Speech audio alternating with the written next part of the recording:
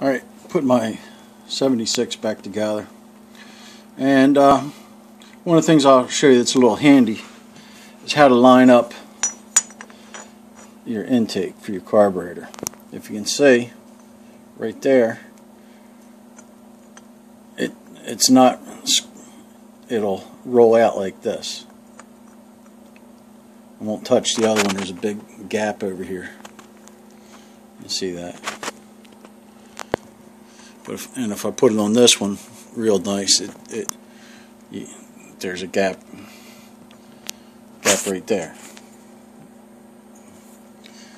But what I do is I take them, I leave the head bolts loose. Now I'm just going to run this around, turn it with my hand. Both of them are loose. I'm just going to put it together until I get the best possible meeting here. And I think we're going to have to move it again. Maybe move this one out just a touch. Now, this is how I'm going to get it close, and then I'm going to torque down. Well, not torque it down, but I'll tighten it up. And I'm getting close.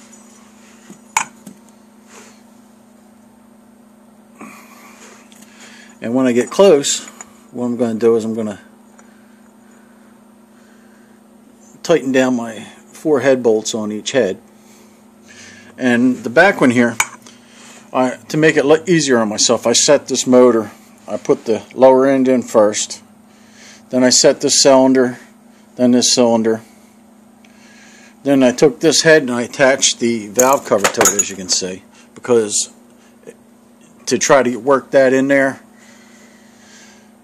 when it's all apart, number one, you can't get the screw here or a bolt here, and then the other one's hard in the back also.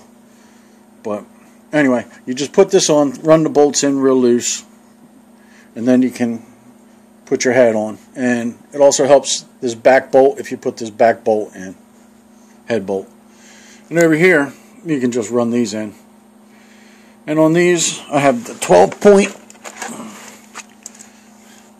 head bolts. And what I'll do is I'll turn these down. I'll check it again.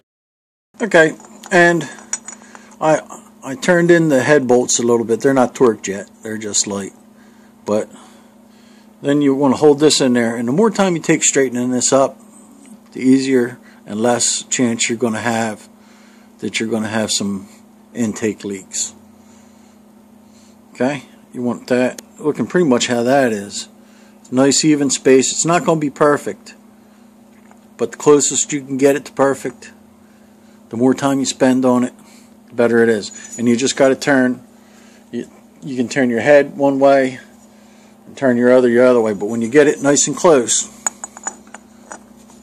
that's when you're going to want to do your first torque on your head bolts. And that'll, when you go to put this on, this will line up real nice, as long as you go to that idea right there. I'll get that. That's going in nice.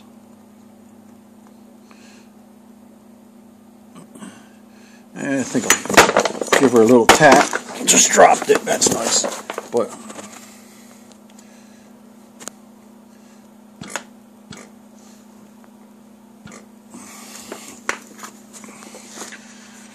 pull that around, and I put her in there again. Take a look at her.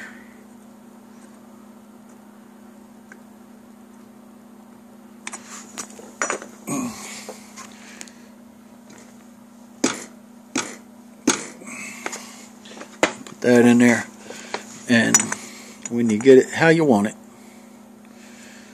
with no gaps, well, you're going to have a gap, but you're not going to have uneven gaps, because you want it nice and even. That way your O-rings will go right in there. The O-rings go in those spaces right there, you can see, and then your clamp goes over top of that, if you've never done one of these before. But I'm pretty satisfied with that. I think I'm going to torque my head bolts down per the manual. Remember, always use the manual.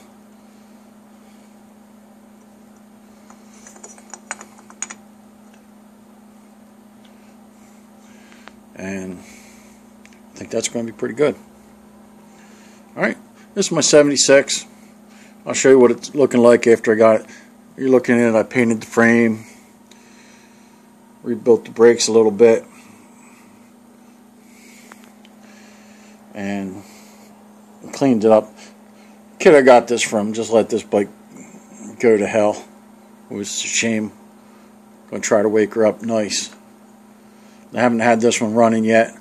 It's the one, if you're looking at my videos, you see I'm doing the valves and a little bit of honing, but should be running.